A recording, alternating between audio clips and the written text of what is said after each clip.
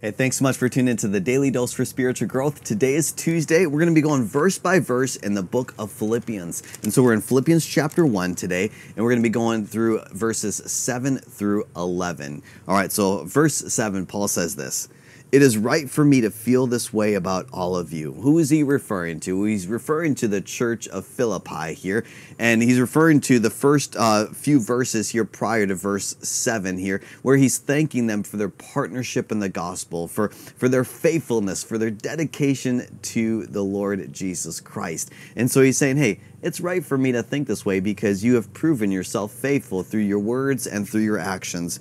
And then he's going to go into where he is at. He says this: "Since I have you in my heart, and whether I am in chains or defending and confirming the gospel, all of you share in God's grace with me."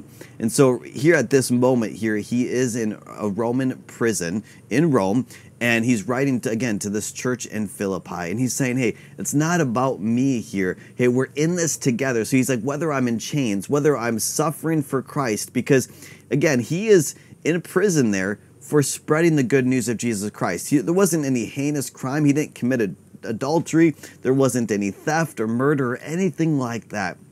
He's in there for the cause of Christ. And he's saying here, whether I'm in Roman prison or you're out there, we're in this together. We're partnering together, which I absolutely love that attitude and perspective that Paul has here. And then he goes on and says in verse 8, "God can testify how I long for all of you with the affection of Christ Jesus." Again, he has such a care and concern for this church. And then in verse 9, he says, "This is my prayer for all of you."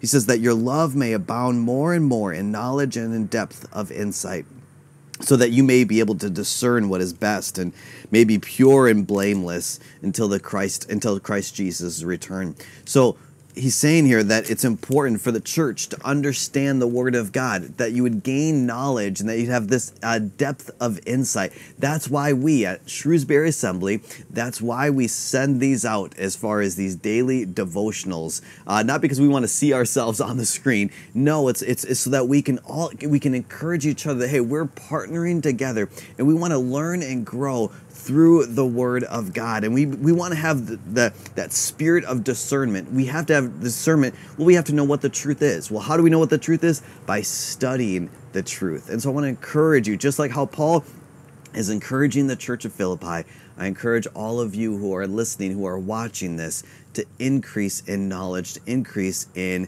wisdom, and that you have a depth of insight. And not just for knowledge's sake, because he's saying this, is that you would be pure and blameless, that you would have this pure motive, that you wouldn't just flatter each other, that you wouldn't just talk each other up when you're face to face, and then when you're not together, you tear each other down, you stab each other in the back, or you gossip, you spread rumors. He's saying, hey, let's have a pure motive here. Let's understand what God's called us to do, and let's lift each other up with a pure motive. And then in verse 11, he says, "Filled with the fruit of righteousness that comes through Jesus Christ, to the glory and praise of God." Again, he solidifies and understands where that fruit of righteousness comes from. Not even through our own knowledge, not through our own wisdom, but through Jesus Christ. And Paul refers to that in Galatians chapter 5 as well, when he goes through the fruit of the Spirit.